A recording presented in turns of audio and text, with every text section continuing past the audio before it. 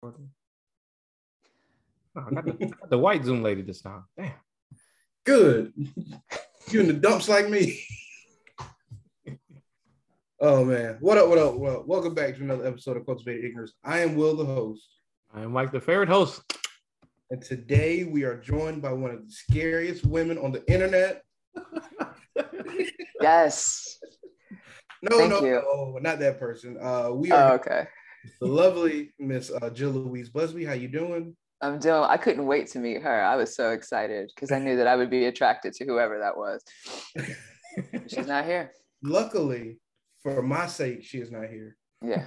Formerly known as Jillisblack. Hi. How are you doing?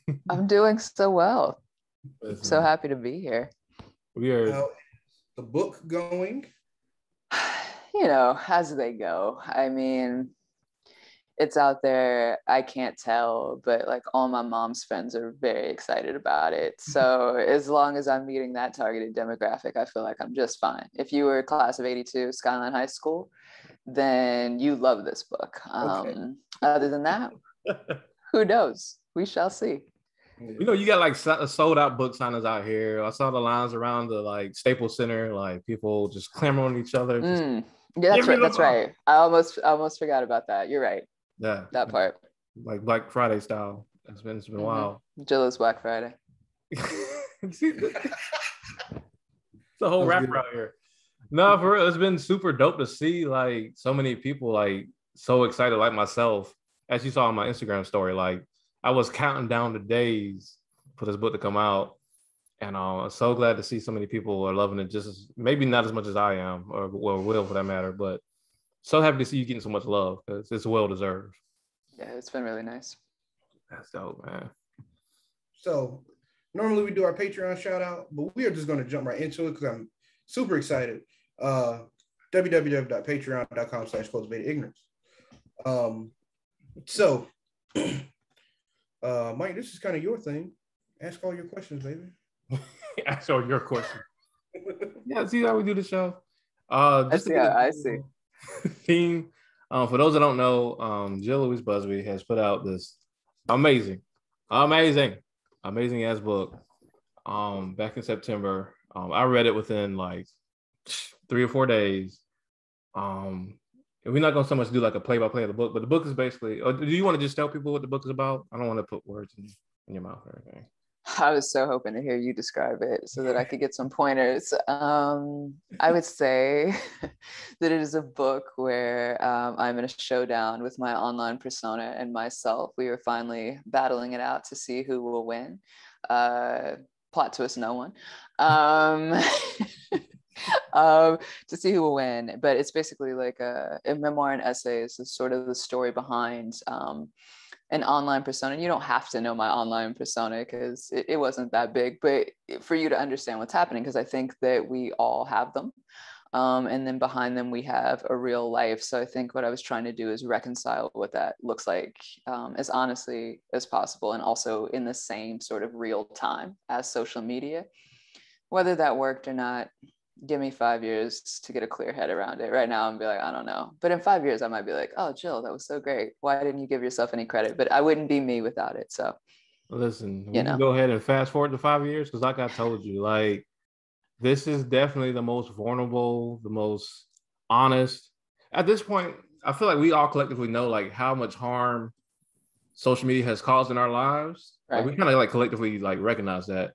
But I've never heard someone who is a known, like, you know, popular internet persona talk about the mindset, the mental gymnastics you kind of jump through, navigating, like, is this person I'm putting online like actually me, or is it just like am I playing up for some type of social or monetary capital? Mm-hmm. The tug of war of that, and all in the name of, I guess you would call like social justice efforts of calling out white people, calling out Black people as well. So dealing with that also, and trying to do this, you know, noble thing, but also like, what am I doing to maintain the status online? And is this right? Like, is this what I wanted to do? Was this what I intended to do? I've never heard someone do that so thoroughly and so thoughtfully, like you have in this book. I appreciate that. For sure. I appreciate that. especially if you're, I think, on the internet in a way where you are saying that you are promoting some sort of social justice or working for the people in some way, because there's all different ways to do influence. If I was on there like with one of those great accounts where they just like do really great nail polish or something, I wouldn't necessarily need this, but I'm fine. I'm having a good time. I know what I'm here for. But I think I especially, because I got to come up during a time when we were, woke means something really different now because Republicans have found it. But I think at the time, you know, it was like, oh, we were all trying to elevate and have a giant social and spiritual understanding all at once, but competitively. I think coming up during that time, you know, it was especially important because what a mess. What a giant mess. So I want to say not everybody. There are people who know what they're doing online, and it probably isn't like interrupting their psyche that much to show up and do what they're doing. Maybe the scrolling is, maybe how they're jealous of other people, but what they're actually putting on content wise may not be neither good nor bad. I think for this particular avenue, I wanted to see some more vulnerability because it seems like it was everything but vulnerable. While professing to be honest in so many ways. Like, it's so weird how like honesty gets commodified. It's so wild. It's crazy. Yes. So I'll just do a quick, I guess, telling of what the theme of today's show is. What we're talking about today is basically asking a question like, as Black Americans, whether you be an activist or artist, reformists, revolutionaries, thinkers, dreamers, believers, people who simply just want to enjoy life without racialized struggle or oppression, how do we resist being complicit to a system that thrives from our marginalization when it seems that there's so many constant incentives to do the exact opposite? And like I said, we got Jill here to just talk about, if you want to reference the book throughout this conversation, that's cool, but I feel like you just have some great thoughts on this subject. I guess I kind of want to start out by asking, for those who may or may not know who Jillisblack is, how would you describe Jill Louise Busby in comparison to Jillisblack? Like, how would you describe that comparison? Jillisblack became my online persona. I've told the story a couple times, but it wasn't on purpose that I named it Jillisblack. It seemed very fated because all of my names were taken. I had a friend who was like, oh, I need to get you on Instagram right away so you can see this person I'm trying to hit on. And I was like, I really don't want to be on Instagram and also Facebook, but I will get on. And so I was very quickly like finding someone like Jillisblack because it was the only thing not taken. And so it would go on to become sort of the capsule for all of my complaints, all of my critique, all of my feelings. It initially started as feelings around, you know, having a foot in and a foot out. I think that no one needed to really cry for me. I had a foot in and a foot out. And sometimes when you're showing up to that job, pretending to be that person, you're going to have some feelings. And so I was using Instagram to sort of like vent. And I thought, you know, I know a lot of people in these jobs. I know a lot of people in these schools. I know a lot of people in these worlds where they too are like, oh, I have all this critique of these white people, but also here I am working at their job, letting them think I'm coming in here to say and do this thing. And so, you know, it was very targeted. It's like, it's a frustrating place to be in. But then eventually I was like, but wait, how are we complicit in it? Like, what's going to change about it other than needing to like have a vent session, say that white people are the worst and we're awesome and the best and we win, when we're not actually changing anything, and we're also considering it success anytime we're near them. So there just was a lot of contradiction. I think eventually Jillisblack started getting wrapped up in the contradiction. I think myself, well, I'm a full person. So there's that. I'm not as wrapped up in the contradiction at this point in my life. I feel like Jillisblack is like my performative self, my ego, the kind that needs attention, the person who needs to like, I can't think a thought without hearing you tell me that the thought is right. I can't believe this unless somebody else believes it. I only feel good when I see my own opinions reflected back to me. That's Jillisblack. And Jill Louise Busby at this point is like, I don't know what I believe today.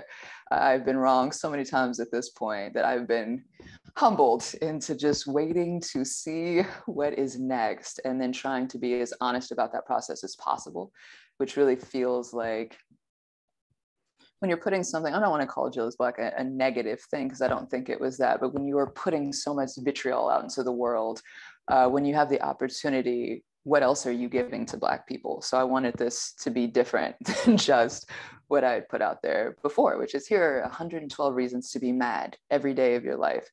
And I can think of more than that, but why do I need to anymore? We have plenty. So I guess Jillisblack became, at least in my circle, in our circles, she became such a well-known figure. Did you ever have that moment where Jillisblack started to come off of the internet and kind of start, affecting your, not necessarily relationships, but just how you interacted with people? Mm-hmm. Yeah. My immediate answer wasn't a true answer. I was going to say only when I'm in like Atlanta and New York or something where people actually follow me, because other than that, I started this in Olympia, Washington. Nobody knew what I was doing. And so I wasn't getting that part of being online and like having my followers grow or whatever. I could see it just online, but I couldn't experience it in my life. And then I would like go to New York, people were like, oh, Jill is Black. And I would be like, wow, okay, I'm glad that I don't live here for this part of it. And of course, I also loved it. Let me not just lie. But I think what I noticed was that I stopped asking questions. And then I started to also perceive myself as like the smartest person in the room at all times, because if you have a whole comment section of people just being like, oh, yes, this is right, which is really, I agree with you, right? Because the second I would have said something they don't agree with, they would be like, you're not very smart at all. And that's totally fair, because I would have said the same thing to them back. But I had a whole bunch of people agreeing with me on a very limited perspective. And they were also using their own perspective to agree with me. So theirs wasn't necessarily limited. It could have just been like, oh, we like this part that you're saying. I would get people that liked me and would also be like, I don't agree with everything that you say. I just like the way that you do it, or something like that. But for me, yeah, I think I got a little smug for a while, because it was, and I wouldn't say dangerously so, but certainly it changed how I talked in a room, and the confidence. And so I think hopefully what is left is confidence in just saying what I mean, but not that part where I've been validated so much that I'm just like hype off of all the people's like, yes, Jill, go, go, go. That's a scary place to be. I can imagine. Like, so is it like a part of you felt like you had to kind of turn it on and off, or whenever you met those people in like New York or whatever, that in busy places? Like, did you, when you instantly got recognized, did you feel like, okay, I got to turn it on? No, because I had turned it on so much already. I had to do the opposite because some people were scared of me. So then I had to be nicer, and I was excited to do that. Like, I wanted people to meet me and be like, oh, actually, wait, you're like a nice person. So then it was already the Jill Louise Busby coming out of being like, wait, I'm not just this.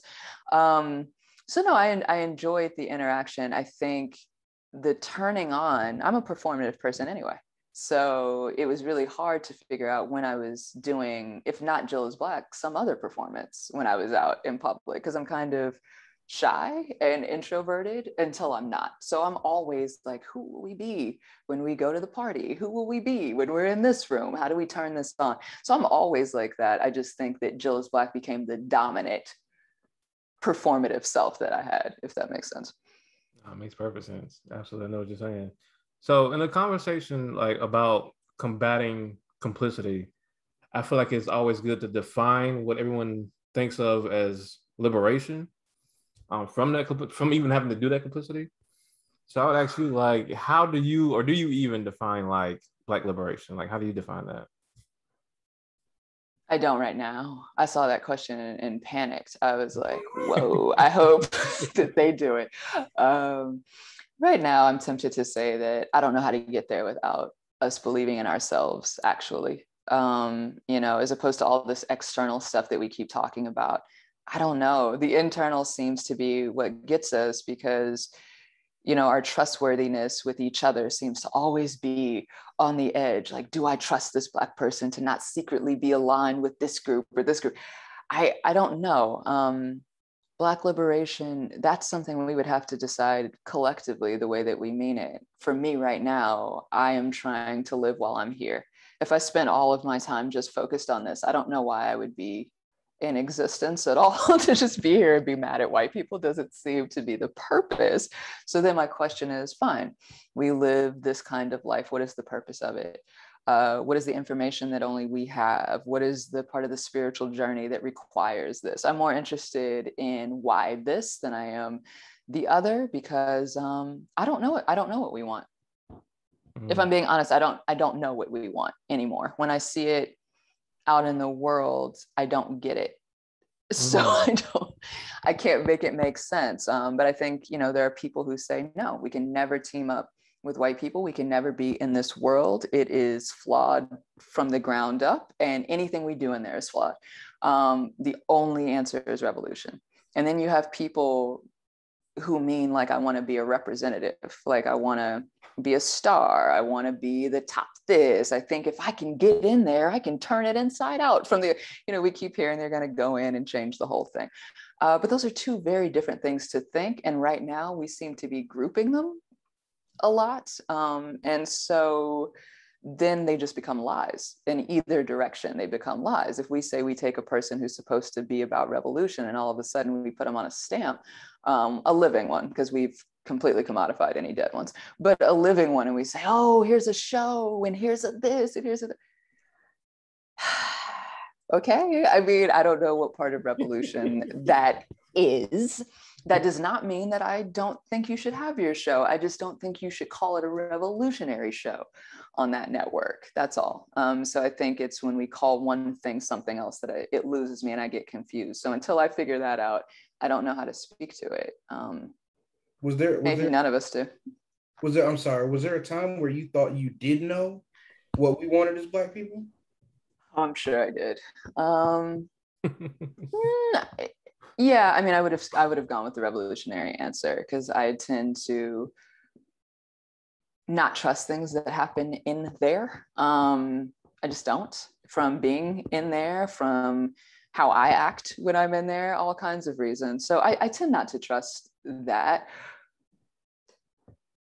What I did not know for sure is how we were going to get there. I had no good idea for how we were going to turn around this giant ship headed in one direction and make it this other thing that we kept saying. I absolutely did not know. And if I'm being honest, I still don't. Maybe small acts are what we're saying. Oh, collectively we'll do these small acts and we'll change things for people around us. I guess if we all did that, we would have a type of revolution. But as far as that big one that we keep naming, I don't think we have enough Black people that want that. No, that's such a good look. Will, it was like, oh shit, she's such a shit. No, I think you're absolutely right. We might want to ask though. I think you're speaking to, like, and I have friends who've been saying this forever, but I didn't get it until like about a year ago. You're speaking to how we had to say Black communities, like plural, and not Black community. Mm-hmm. I feel like this is endless debate / fight / whatever you want to call it. Of like, when are all the Blacks going to get it together? And like the refusal to acknowledge that all of the Blacks cannot be on the same page, just like any other racialized people cannot be on the same page. Right. But like, because we feel like we have so little idols or leaders or whoever, we put all our eggs into a Jay-Z or a Umar Johnson. That's Will's guy, Umar Johnson, or no. or. I was like, I have a story for you. Yeah, or Marcus Garvey. Like, it's gonna be like all these people that we just put everything into, and then the second they fuck up or we learn something about them that we didn't know before, we gotta start from square one. Like, this is endless battle. It's wild. Mm-hmm. So when it comes to social media, and I guess you blew up in 2016 was when you went viral, correct? Mm-hmm. So that was kind of before this, I guess you could call it creator economy, that kind of boomed since the coronavirus pandemic, where like everybody wants to be a creator now. You got thoughts on that? Yeah. I still have my job. I've had it for the best parts of this experience, because when I was depending on just being paid off of that persona, it got real scary. And I didn't do that on purpose. I was like on from the last job in between jobs. And during that time, I was like, oh, you're going to take anything because you need this money. That scares me. that scares me. Now there's someone who's doing it successfully somewhere, but since we're asking me, I think I am able to make a lot more choices around what I do because I also have a job that I like enough and that pays me not very much, but enough to cover what I need. And then I get to figure out how to be public, right? So I can go live a private life, a very simple life, watch out for all the things everybody else is watching out for, and just go. But if I feel like there's something worthy about doing some of this publicly, then yeah, I'm gonna keep a job. I'm gonna have to keep the job. And again, maybe for them, it motivates them to make new things and be creative. I'm not that person. So no, it wasn't during that time. And also that would not have worked for me. I would have started doing things that I did not want to do. That was going to be the next question is, did you ever reach a point, especially at the height of your internet popularity, did you ever reach a point that you felt like you had to just do anything to remain relevant?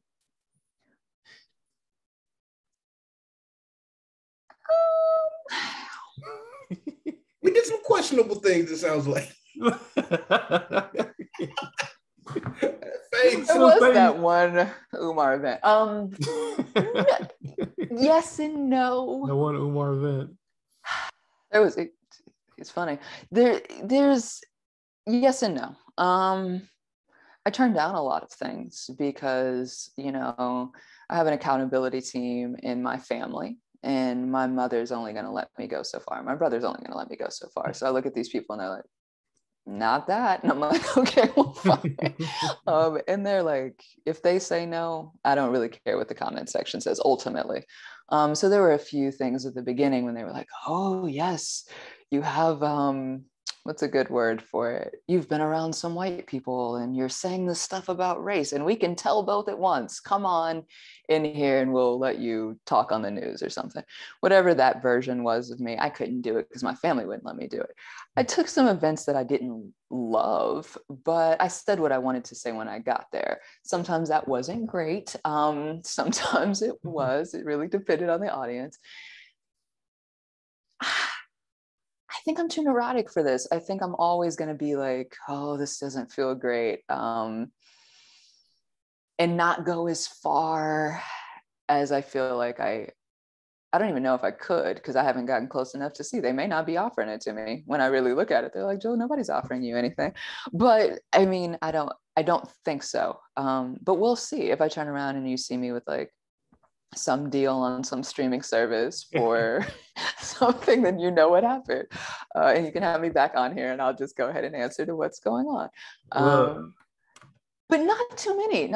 And I wasn't making a lot of money either. I wasn't sustaining myself. So it wasn't one of those things where I'm like, oh, I'm making coins out here, taking these events. I wasn't getting booked a lot. I wasn't popular enough for that.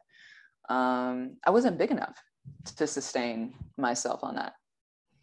What were your, like, just real quick, what was the most followers you ever remember yourself having? I mean, I think maybe on Instagram it got to like 85,000. Oh. Yeah, but not like my mother told me, she was like, oh, you'll never make it to 100,000. And this was like as the numbers were going up. But she was like, oh no, you won't. I can't even see it. I was like, there's no indication right now. I am popping. I'm going up. Please, why are you saying? She's like, no, it's like it's too specific, and eventually you're gonna start saying things that are gonna have people drop. And I'm like, and this was before I was doing it. But she was right. It was never going to become the 2 million, 3 million person account, which turned out to be a good thing. I feel like there's so much power in that. Like, there's so much power in not chasing that, the views, the likes, the shares. Like, one thing I've always really proud me and Will about on this podcast is like, if we just don't like have a quality topic, even if we're bullshitting, like it's got to be quality bullshit. Like, you know what I mean? It can't just be us just like talking in circles for like an hour just to get views. Like, if we don't have quality topics, we just won't do a show, and that'll be it. Right. And I don't know if you follow for Harriet at all, Kim Foster. She's really big on that. Like, it took her 11 years, I believe, to get her platform to where it is now. But like, she has that creative freedom to just not make content if it doesn't feel right. Yeah, it's so. it's so wild how you just get lost in, especially, all right, this is the next topic, I guess. So especially when you're speaking on, systemic issues, you're trying to call out, the powers that be and bring them down. What I love, like I mentioned at the beginning of the show, what I love most about the book is how intimately and how intricately you describe how you can come to the internet with this, this brazen presence, this over the top, critique, this, the snobbishness and everything like that, to call out the system, and how easy it is for that system to just take people like that, and commodify their voice, commodify that rage, and it's something that's more profitable, not only for the system, for that person as well. Is there a way, I think you called it like alternative assimilation, something of that nature? Is there a way to avoid that happening without burning the system down entirely? Or is that the only option? I mean, I haven't done it. There was another way to have this book, right? The only thing I could figure out was like, hold yourself accountable in the book. But I wanted, like, if we're going to I have favorite things in this world. I have favorite media. I have favorite books that I feel so grateful to have out in the world. So I mean, I'm at a point where I really don't know how I feel about us making all of this content. Like, do I feel like we can go in and trick our ways into some honesty? Yeah, because I don't think they know what it is. So I don't think it's completely true to say, oh, we can't say anything. That's not true. They don't know everything that you're talking about, nor are they interested. There's plenty of ways that Black people talk to each other that we could continue to do right in the open.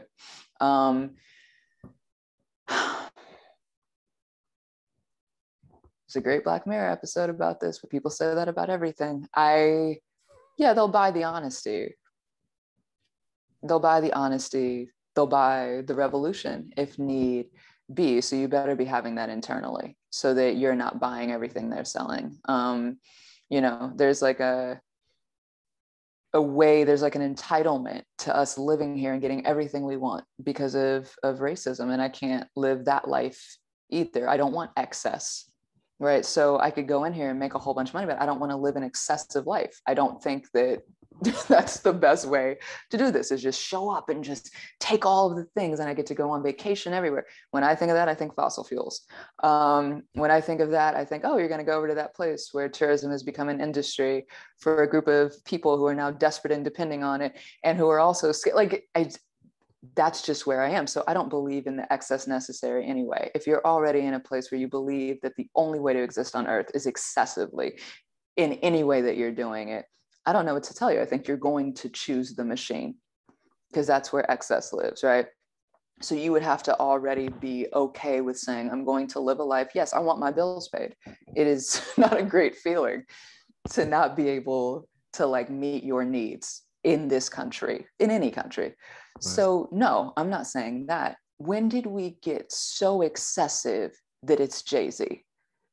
And that's the only option. And there's no ethical question. I can't even ask one. I can't even say, wow, this is a lot of resource. Do we feel like we're getting a good bargain here on this popularity? Do we feel like we're getting, okay, but you can't ask. I mean, because again, we're attached to the symbols and the people, and we want it. We want to get that rich. So as long as we too want to get that rich, then we will validate the behavior of the people who already have the things that we want. And I'm not interested in validating other people's behavior based on me being jealous of them. Anyway, that feels like a setup. So I don't know, but that's not for me. I think that I wrote a book that I felt like didn't completely change my life. You know, I'm still in the same place doing the same thing.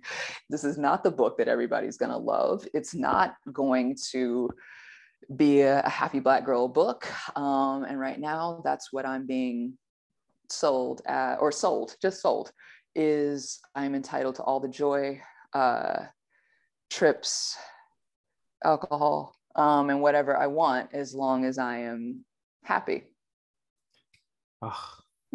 You know, like, I mean, I'm happy. I have a grad degree. I'm happy. Like, I mean, that's what I'm being sold right now, is the persona of successful Black college graduate woman, usually with some more degrees, so that we can do the percentages higher, and I'm inspired by women around me who no longer associate with Black men or truly root for them or themselves beyond representation. That is who I'm supposed to be for. Political figures, sports figures, music people. And once you don't admire them, it makes the journey a lot more easy, because who's left to admire? People who have walked away, or people who are okay with where they are. Yeah, so, but I get what I'm supposed to be into. I just happen to not be into it. This is why you're on the show. Golly, like, that's what I'm talking. Like, that dynamic of it's either got to be Jay-Z or complete Black despair. Like, either your life has to be. That's it. There's nothing in between. And we talk about, let me actually be fair. We talk about Jay-Z, but I know a lot of people who can make it to the top in a lot of different industries that aren't media-based industries and become completely separate than Black people, right? I mean, you can be an astrophysicist who's now going around doing speaking tours for $25,000. Like, there are other ways to do this behind the scenes. We just happen to know our celebrities. So I don't want to act like it's just them. Black people have a million ways to move away and build these separate kind of lives where we try to stay safe, and I don't know how mad I can get at people who are trying to stay safe. Safety is safety. Hopefully we can get to that. So in that though, so I think about the fact that we've all, I don't want to speak for Jill. I think definitely for me and Will, we've all idolized the Jay-Z or Beyonce especially as like the end goal at some point. And I can say me and Will still debate about these things, but I have swayed away from that. Like, I still like Jay-Z's music, but for me, liberation does not look at all like Jay-Z. Jay-Z for me in a form looks like, blackface white supremacy in a lot of ways, and how, the whole rap persona of like, once I get it, now I get the shit on the poor people. Like, that whole thing is like not liberation for me. Right. But like, do you think that, and like just a general performative progressivism that is usually spearheaded by like liberals, do you think that's a necessary pathway for more people to learn the truth about things? Like, do you think that's a necessary thing to go through to eventually come out of the other side of and be like, wait a minute, like, Black capitalism is still capitalism? Like, do you think that's necessary, or how do you feel about it?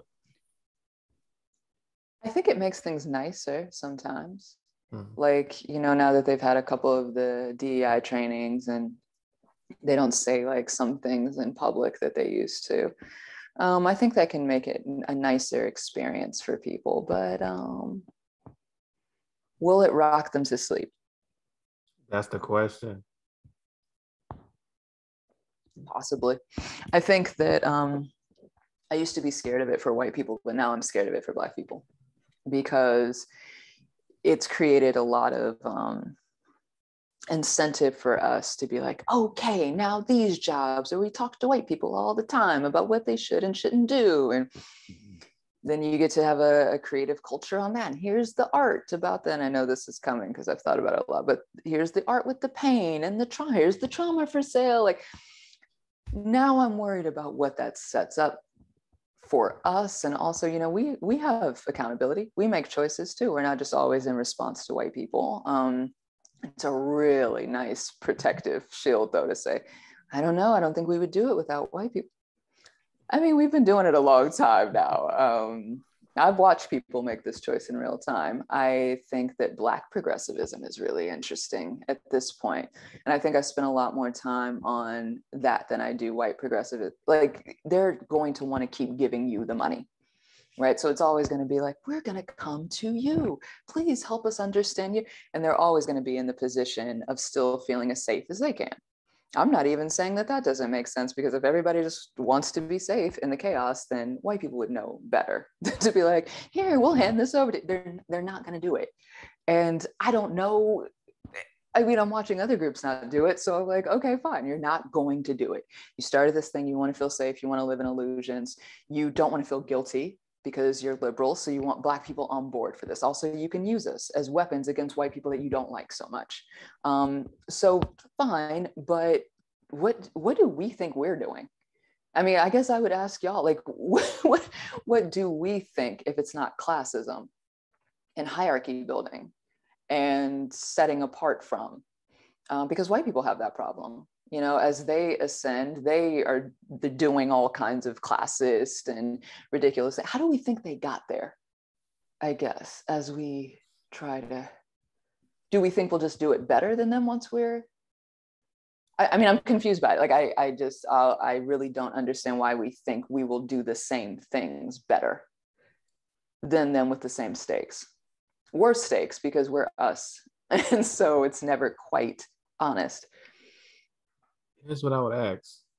Is it that we think we would do it better than them? Or is it what you touched on and probably my favorite essay of the book, The Consequence of Us, when you talked about your grandmother trying to perform her way out of I'm going to quote exactly.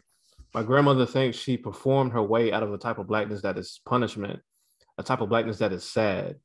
That is like prime Black parent of, I just want my kids to be safe. I just want myself to be safe. I want my kids to not be too loud. I want them to be only big in the spaces that they made, big by their rules. Yeah. Is it that we're just trying to be as safe as possible? I don't want that to be the answer. You're right. That is what that essay is about.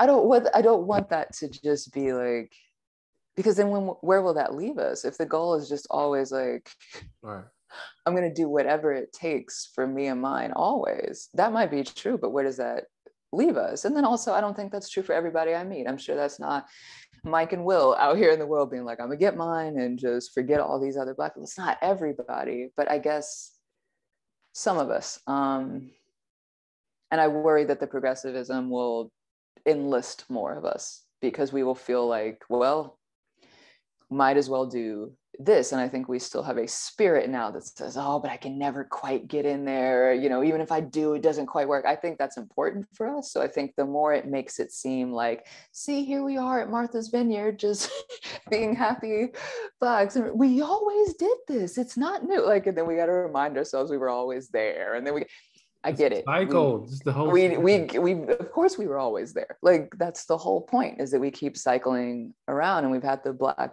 bourgeoisie for a long time. I mean, for a long time. And yes, it used to be based more on colorism, but it still is, and other things. So I mean, I don't know. I guess that is the answer. God darn it. This is why I love your mom, first of all. Like, I already loved your mom from Moms as Managers. Yes. Which is Moms as Managers. Is it ever making a comeback, or are we just leaving that alone? Is it just...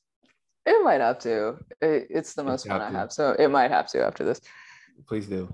But not only for that, but because, like, you talked about in the book how she prioritized you learning about the world more than you just getting like a standard education. How do we incentivize more of that type of parenting as Black people, over like the whole like safety lifestyle thing? Like, how do we incentivize more parenting like that? I think it depends on where you're coming from. I think she was up against a family that taught her that this thing doesn't work. And that's a very specific thing for a Black person to be up against. A traditional family, you know, hey, we're trying to ascend, we're trying to get higher and higher and higher up in these hills so that we don't see these people anymore. If we see Black people, then they're like us.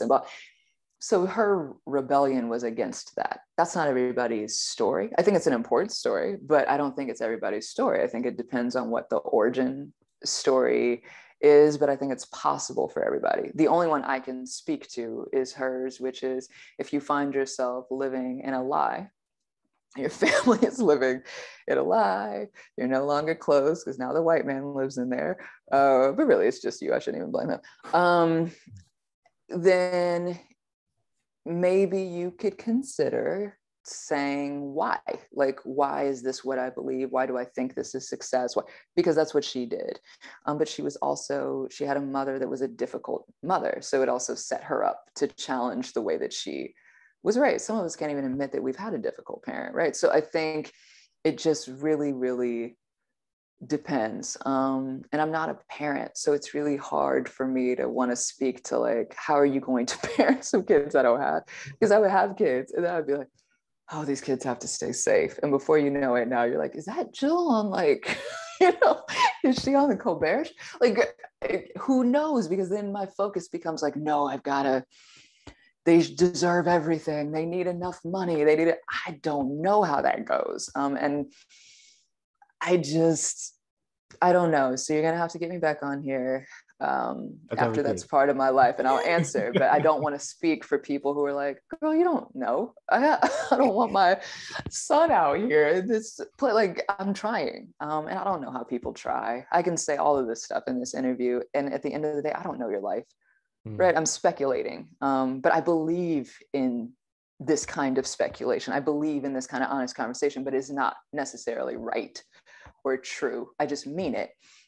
So when I know how to just mean that, because my kid is, living far, far away from all of this somewhere, and I'm paying $5 million a year for him to go to school, in a barn house, and like, fine. But until then, I believe in rebellion against what doesn't feel right, because I think it doesn't feel right for a reason. Well, I would ask you, like, since you're the one with a kid here, like, do you ever think about that question? Yes. I absolutely believe in safety. Yeah. I absolutely believe. I mean, like, hey, I want the world to change and all, but like, I need to keep you safe as a parent. Like, it's a failure if you don't make it to adulthood, or you get, you know what I mean? Like, it's a complete failure on my part. So just for cautionary purposes, like, I need you to get to schooling, do whatever you got to do to get to 80 grand a year, live comfortably. Hopefully when you're an adult, that actually is worth. I'm about to say, by the time you're an adult, that's going to be minimum wage. One day I'm going to make that. Look, I was like, goals. I was like, in 5 years, yes. Soon. Yeah, man, revolutionary. Dangerous for a parent. That makes sense. I mean, honestly, that makes complete sense. And also, who am I? Like, I didn't escape any of this. I have a brother who went to boarding school in Pebble Beach. I think what I had was the conversation about why we were doing it. So I guess I would add saying, like, are you telling your kids, like, this is why? This is not necessarily an ethic or what I believe in, whatever. But we're playing because this is what's on the line. I think my mother did a lot of like, I don't believe in this shit, but you don't have it. Like, if that's what it takes, you will have it. So that was definitely a part of my upbringing too, is like, she was also navigating for safety and to have us as resources as possible, while also being like, any school is bullshit, but you gotta go to this college. So I found you this way, she got creative, but, and we were allowed to challenge it, but we had it. Yeah. We had it. And she had gone to law school too, which means that we also had a mother who was, oh, hold on, they can't say this to you. Oh, hold on, this can't. And that is a privilege in this society, not just as a Black person, but really anybody in a country with laws they don't know very well. So there was all kinds of things happening. I would be a hypocrite to be like, no, we just raise our kids free and see what happens. And revolution, like, come on. That's that constant. I mean, like I said, we all struggle with complicity as Americans, but that is that very special type of fight that I feel like Black people must think about, like, as yourself. Then, especially when you have kids, like, to this day, I know many of our parents still every day want us to be safe. Anytime, like, you can go to like a peaceful protest or something, but anything other than that, like, oh no, stay your ass at home. Oh man, that's such a good conversation. All right, we're running a long time. I definitely want to get to this question. So back to Jillisblack. I watched the interview you did with what's his name? Jason Reynolds, I believe his name is. Very dope interview. Y'all both Sagittarius. That's why y'all my peoples. Oh my God, it was a lot of ego in the room. Look, we're the only Taurus in here. Okay, you're Sagittarius. What are you? I'm a Sagittarius. You're a Sagittarius too. Will, what are you? I'm a Taurus. Boo. Stubborn. Loyal. Yeah. Them kids gonna be safe as fuck. Like, right. You know what I'm saying? Kids be locked in the cage. I don't care what you're saying. This will happen.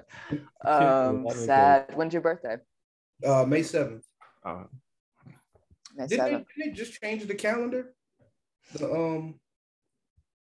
But they changed the calendar or the Yeah, it's been different. I'm actually not a Sagittarius on paper anymore. You may not be either. There's like another sign that once the calendar adjusted. So I know. The white supremacy at work, just trying to snip. That's what it is. That's what it is. It's white supremacy. Precisely what it is. That's just what it is. Anyway, I remember a part of the interview about you were talking about how the struggles of remaining true to oneself and being honest while putting on this internet persona on the internet, not just for you, but like for anybody, if that's even possible. What I'm wondering is, can someone make like a Jillisblack type personality that is, like I said, very brazen, very in your face? Can that be created and put on the internet to serve the purpose that you're intending to serve, and it be as extreme as it needs to be while remaining true to yourself? Is that possible? Or is like Jillisblack kind of a tool that needs to be used to its fullest and most extreme until it's no longer useful and then set to the side? I didn't do it successfully. Maybe somebody else could take it and see what they come up with. I mean, I'm leaving room for someone doing this much, much better than I could, but I could not, because we are still greater than our curated selves online. And I'm still planning that out. I mean, I would do like sometimes, I mean, just a ridiculous amount of takes on a Jillisblack video, right? Like, I mean, I'm just sitting in here and people are like, yes, speak to that. I'm like, no, hold on. One more time. Okay. I'm cutting it. I'm editing, I'm filtering. Like, it's just, I'm putting on an outfit because I still have to sell the persona of what I look like online. I have to, and I'm cognizant of all these things. I could lie about them, but I know what I'm doing. I'm still checking for likes and validations online, even at this point. So I can't imagine it to be possible, but maybe so. I would think of it more as a tool. It was a tool for me. Now that you get to say everything you want, what are you saying? Right? If the first step was like, all right, now what? Like, put it all out there, Jill. You wanted to say all this shit while you were training. You couldn't say it. Here it is. Then I listened to myself and I was like, but what are you saying? Right? Because some of these videos I'll watch back and I'm like, I don't know how y'all listen to some of this because I don't know what I'm saying. You know, I'm like, I love weed. So some of them, they were inspired. I don't know, like, but I think there was a general feel that people connected to more with Jillisblack, so that even if it was like, you don't agree with me or you don't necessarily know what I mean with this video, I think people liked the spirit of talking confidently about this stuff, because we don't often get to see somebody like, oh, come on, this is what white people think, period. Let's end it. Let's move on. And because the internet is such a place of going on and on and on and on, I think people liked the wrap up. I'm going to talk real quickly. I'm going to say it very confidently, and now it's over. And I don't even know. At some point, people will be like, I didn't even listen to what you said. I just loved hearing you talk. That's the internet. That's the internet right there. Epitomized. Oh, like, the people are like, I watch these on mute a lot of the time. I'm like, oh my God. And I love your hair. Like, I'm just like, well, that you're not even allowed to say that in your own version of how we're supposed. So I don't know, and I can't answer what people like about it. I'm just assuming I'm the creator, right? But I think it connected me to a lot of brilliant people, like Mike and Will. And so I think it's true. But like, I think sometimes when you have, and I didn't have a bad intention ever. I had a changing intention, and I still feel proud of what I did, because I think I tried to show up enough to show each step, like, oh, I don't feel this way anymore. Oh, I don't feel this way. And I think that is an earnest attempt online. I'm just saying it can't be my full self, but I was trying. Like, I was like, hold on, I can't say this to you anymore. Now I'm gonna talk about me, and maybe that will do this other thing. It was an honest attempt. Was I an honest self? Impossible. But I think we can connect. I mean, there's balance to everything. I don't think anything exists in this world that is all bad or all good. I think the balance is that I get to be here having this conversation with you, and these questions. I was like, I don't know. I have to go think about all these now, right?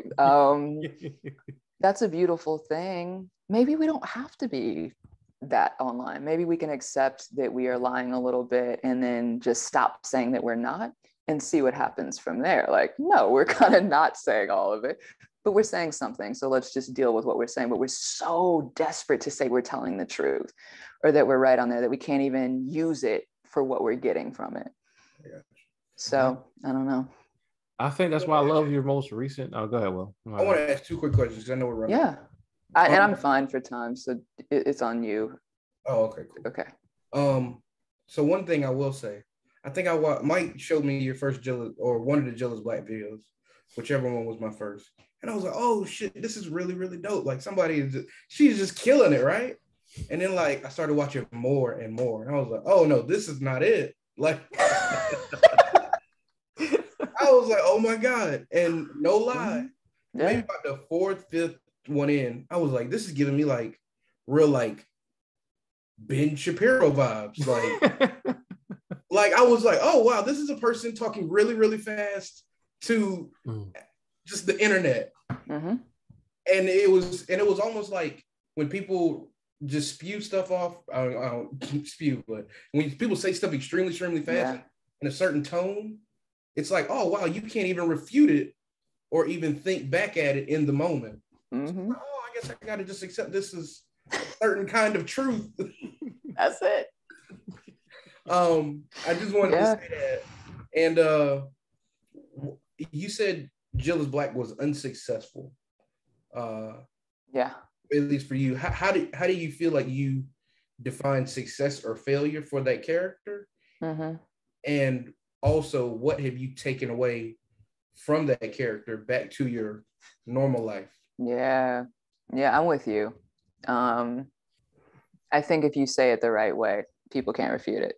Yeah. And what I will say is I was pretty good at that part. If I have to give one compliment to Jillisblack, I'd be like, fine, you were fast enough and self-righteous enough where it seemed like kind of scary to come in and say anything else. And I watched people try, and I watched them get shut down by people who were just like, no, you don't know what she said. When I'm like, well, kind of, I know what they're saying, but you know, it takes a long time before I'm pulling people from the comments into an honest conversation and be like, hey, I hear you, right? I think it was unsuccessful if it had stayed that way.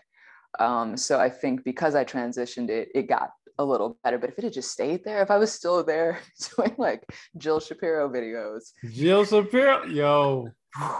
That's bad. I'm glad I'm not there doing that anymore. I'm very thankful for that.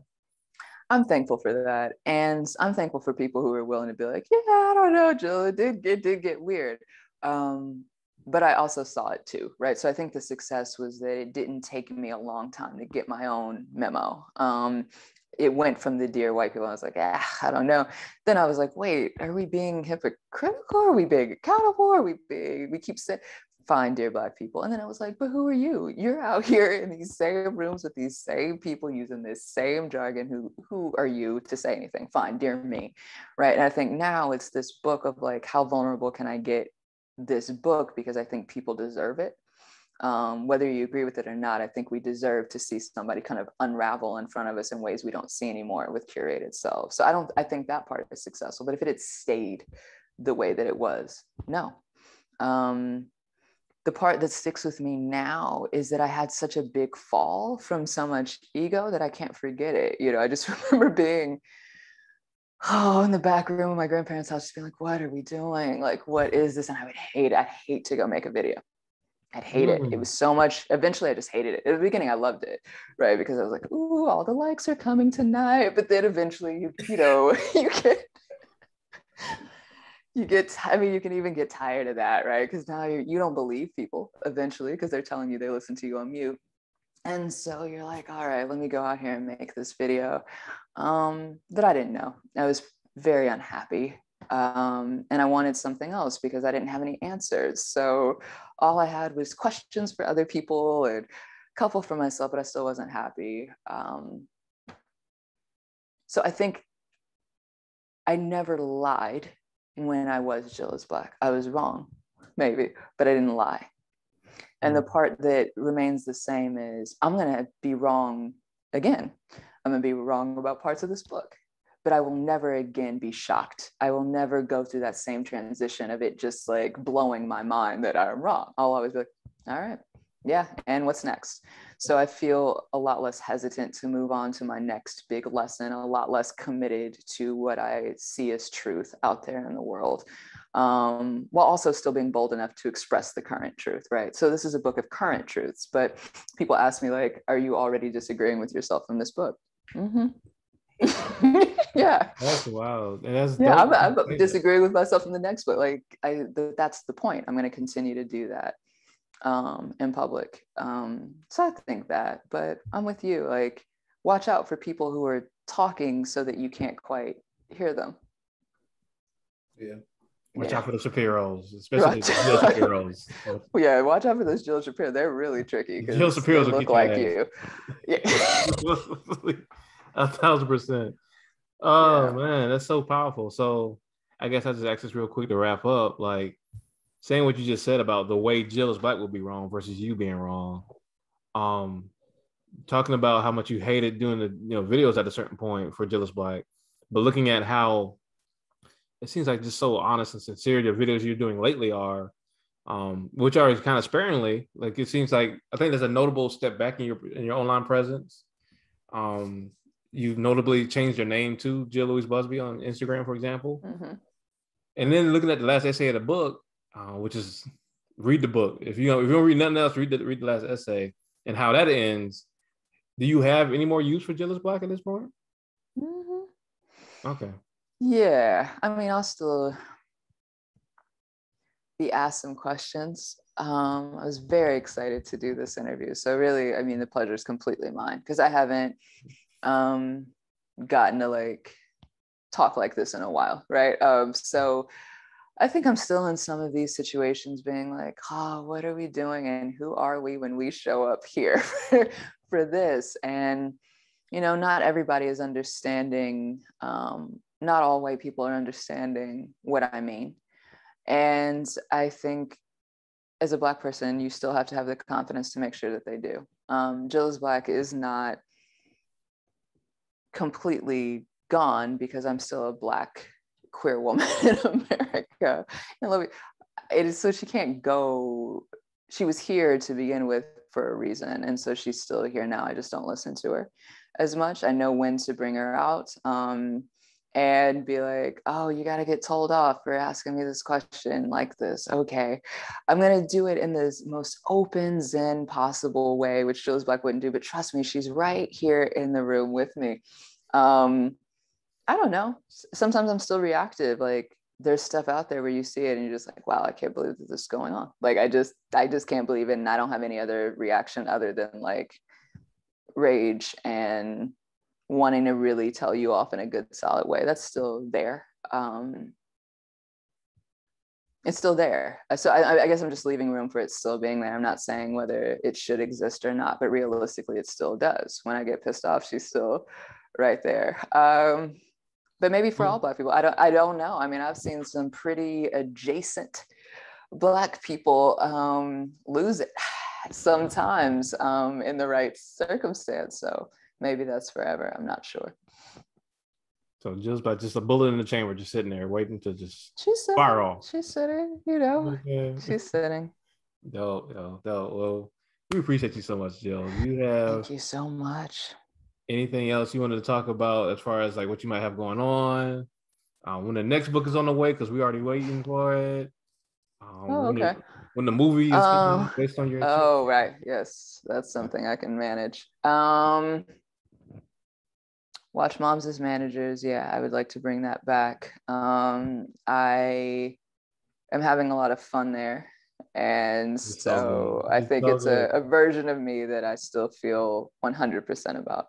I think, you can follow me or unfollow me at Jill Louise Busby on all social platforms. And yeah, I have a couple of like online things. I'll be doing the Wisconsin Book Festival, the Miami Book Fair, and those will be streamed, but you can find those on my social media.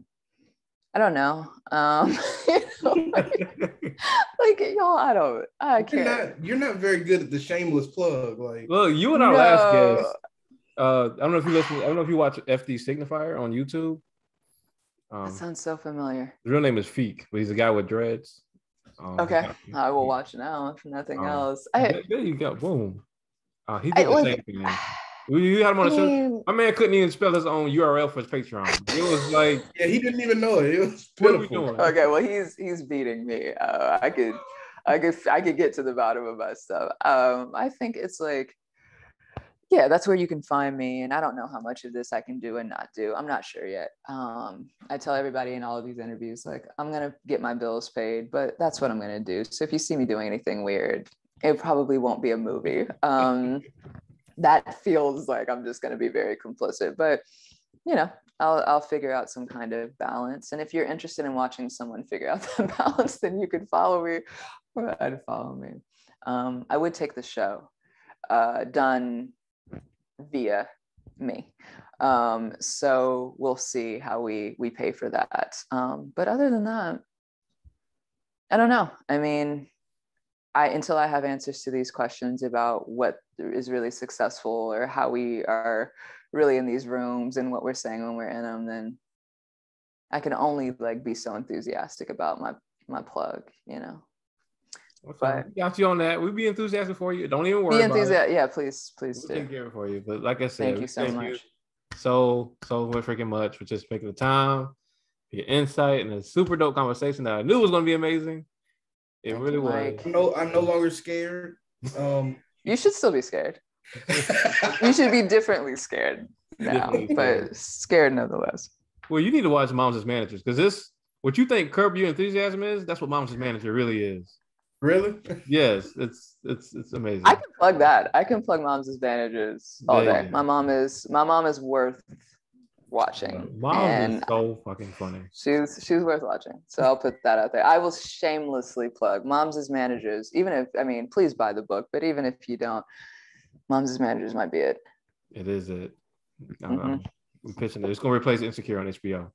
All right, man. I guess we're gonna get into this. And Jill, if you want to stick around, if not, I don't know if we press for time. But this is usually when we do the Thirst of the Week, where we just celebrate Black women out here doing their thing, being beautiful, being bossy, doing whatever. I don't know who Will's got this week. It's just different Black. It's completely random Black woman. Cool. I'm gonna mute myself, but I do want to hear it. All right, cool. All right, this week. Oh shit! I gotta give you. Oh my god, this guy. You ain't sending the message in the chat like you usually do. All right, this week we have somebody Mike definitely knows. This week it is the beautiful Miss Whitley Nicole. Oh, what's that? Hey. Yeah. Dope photographer, based out of Columbia, South Carolina. We used to work with her back in the day at Sam's Club. Slaves Club was my call. And you can't say that. There might be a sponsor. Don't say that. I know, right? Can't mess up the bag. She's an amazing photographer. She mostly does newborns and baby pictures and things like that. The reason I am shouting her out now is because I was very happy to see that she has work that is in like different magazines. Like I was reading a business magazine, and like out of nowhere, I like saw her name. What?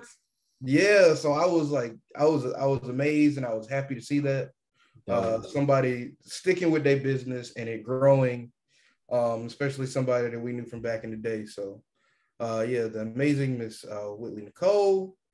Check her out. Sincerely Yours Photography. Sincerely Yours Baby. It's her Instagram.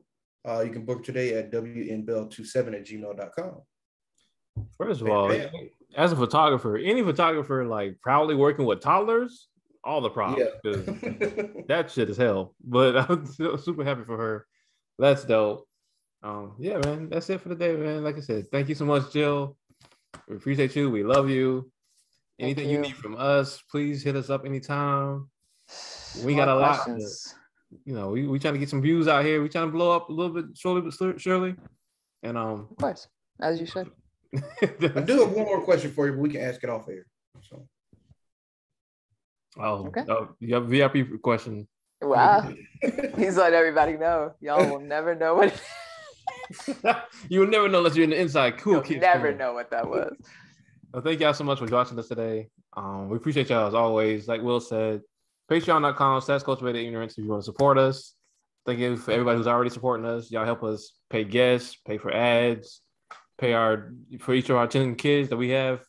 It helps everything. So we love y'all so much. Will has 15. We will see y'all next time. Peace. Peace.